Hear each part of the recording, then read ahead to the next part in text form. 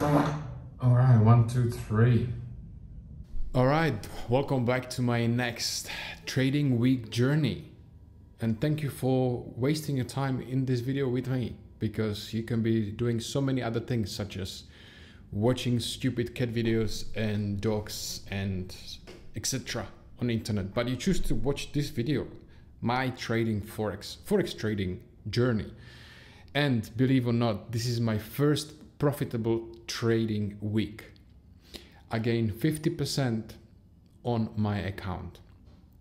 Now, this wasn't real money. I tell you straight away, this wasn't real money. This was demo account. The reason being, because I was sick and tired of just losing money every single week. Well, in the end, for the last few weeks, it was every month or every three to 4 weeks. And I was just sick and tired. So I decided, even that I'm so against it, to do demo account, because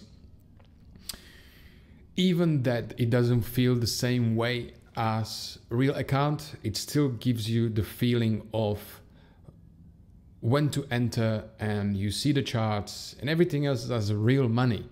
A lot of people say that you can't trade with demo account or to learn with demo account because you just don't have the same urge, you don't have the same urgency to close position or open position, whatever it might be. And it's same for me. When I opened the demo account, the first day I was like whatever, but then the second day, the more I look at the charts, the more I'm entering positions, I just told my mind that this is like a real money. And I was successful. Of course, when I have a real money, then there is no money to be made. When I make a demo account, then I'm profitable. It's the law of Murphy. So I'm just gonna show you here what the trades I took and what I'm learned, what's the lessons, and maybe in future, in a few years time or a few months time, when I look back on this video, I'm gonna be laughing because I was profitable in demo account, and then in the future time I'm making thousands of dollars, hopefully, and this will be history, and this is gonna be good memory for me and for you to look backwards on this video and be like, all right, this guy is not lying. He actually did demo account. He actually been profitable in demo account first before he started real account. So this is my chart. I haven't drawn anything, but basically what I do is very, very fucking complicated. Look at this. I draw this, which is called what? It's called support. And that's about it. I draw the support, and then I enter position here before. I'm gonna show you here. Let's see. Actually, no. Let's go on first. This one. I'm gonna show you. This is, by the way, what I'm doing here is a what is it called? Discord. So this is my trading journal. So what you can do if you wanna have a trading journal as well, which probably you should, and have a look at it at the end of the week and see what's working, what's not. I used to do it with Excel sheets, and I just find it so complicated for myself, who just so fast, and can't focus on these little icons. I was just finding it annoying. So I opened Discord channel for myself, private, and what I do, I just take a screenshot, or I copy the link from this one. I just copy the link and I paste it here, and I say what's the position, and a little note to it, and then I take up also screenshot after I close the position, either loss or win, whatever it might be. So look at this one. So euro USD, I enter here. This was clear 4H, 4 hour support, and this one was as well GBP USD 4H support. Euro GPY, is this? Yes. Euro GPY, so this is this what is it called, entry. So I enter right here, and I used to do really big, what is it called, invalidations. What I realized this week, actually, what I realized is, and I was backtesting this as well, is make a smaller invalidation, meaning smaller TP, because I trade only 1-to-1 risk ratio. That's the best, that you don't have to worry about making 1-to-20 and then worry about if it's gonna work out or not. 1-to-1, small trade, in and out, goodbye, next trade. Just to make them smaller, you can see these ones are pretty big, and this wasn't really successful. You can see this one, where is this, GBP USD? Yeah, this one, I enter here, and the invalidation is really big, and I had to close it here. I closed it like about halfway, so not a full profit. Again, Euro JPY as well, I had to close it.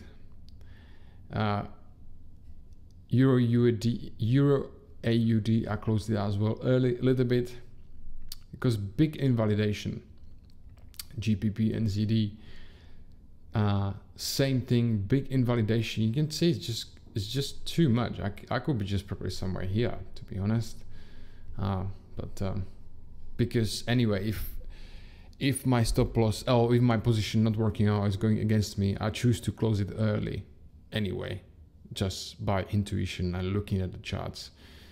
So I'm finally getting gist of it, what I should keep open, what I should close. And this one, GBP CAD, this was an uptrend, but it failed to actually break up and then just keep falling down, so I closed it. Euro USD, I put a sell this zone in so thin, it's still like going to break support and go to the next one.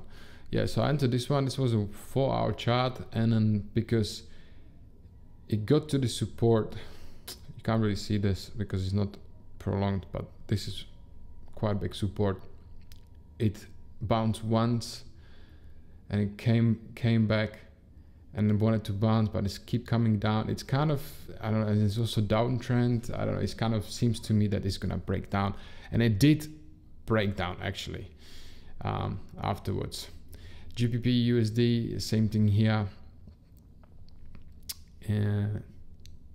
No, actually no, Euro USD actually didn't break down.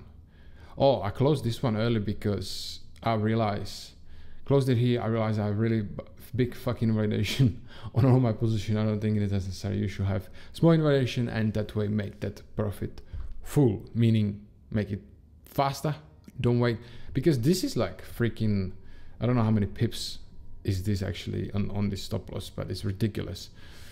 So I enter actually Euro USD, I enter the same trade but with just GBP, because usually it's correlated, and it was correlated.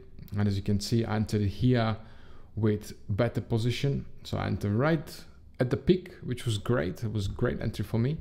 And I make the invalidation smaller. Was it max? Yeah, much smaller.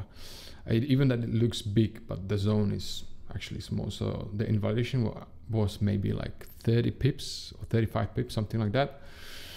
And it hit both trades. The reason why there is two trades is because once I enter the position and I see that the price action going in the favor of me, then when I see it keeps going down, I enter other position to double my profits, or nearly double. This way I double my profits. And if I'm losing, of course I'm not gonna be adding another position, but if I'm losing, I will probably close it somewhere here, because they will already break above of these highs, and I would not believe that will go in my favor anymore. But if it's winning and it breaks the previous lows, this is 1 hour chart, so you can't really see on the 15-minute chart, then I just add another position, and it worked out. And I entered back here, so I shorted GBP USD here, and I enter here long, but I don't think this actually worked out. Yeah, this I entered way too small invalidation, and you can see it just nearly hit my stop loss. But I entered with small amount, I believe. I think I entered with small amount as well. And then, so from this one, it didn't work out. So I flipped the switch again for short, and you can see here. Let's see, we're here. So I shorted from this area to here. Then I wanted to long but it didn't work out. So it went down. So I flipped the switch again for short, make bigger invalidation because this is the previous highs, just in case. And on these previous lows, there was nothing. If this is gonna break the support, there was nothing really stopping the price action. So I make bigger invalidation. And I think it did work out. Let me see, GBP USD. Where is the GBP USD? GBP CAD. It's not here. Oh, it is. What? I think it did work out, but I didn't put it here.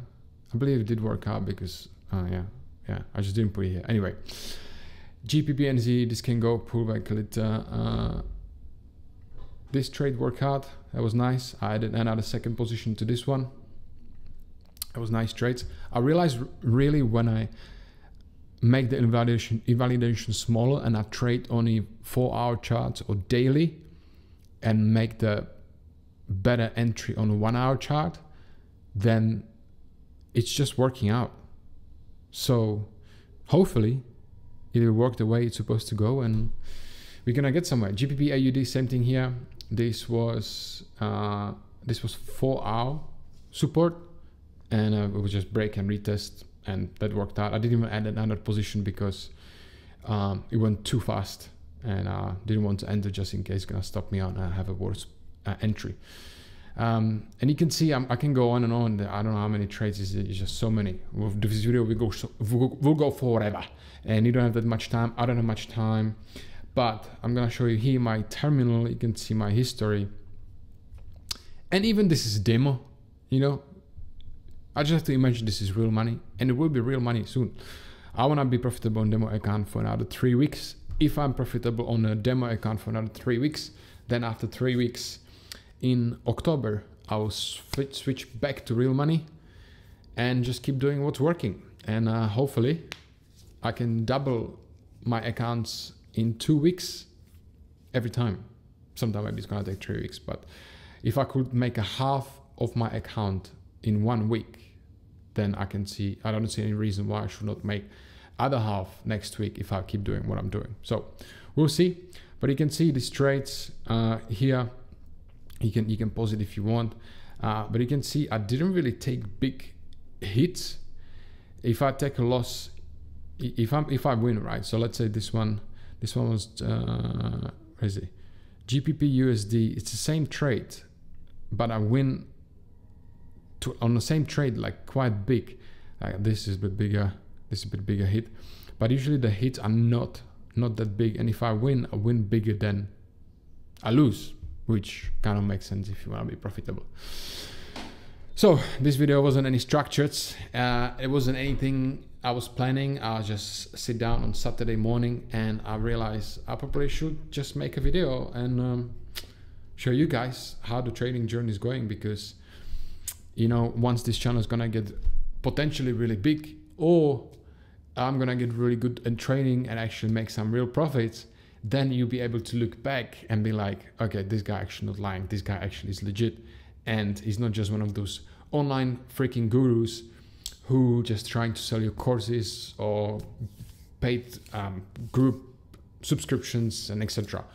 And I'm not selling you anything on this channel except my course for Kindle publishing. If you like to publish books on Amazon and make some passive income, which by the way, that's what I'm living from right now. So if you're interested, you can definitely have a look on that. But considering that you click on this video because of Forex trading title, you're interested in trading. So thank you so much for wasting your time with me, and I'll see you in the next one. Goodbye.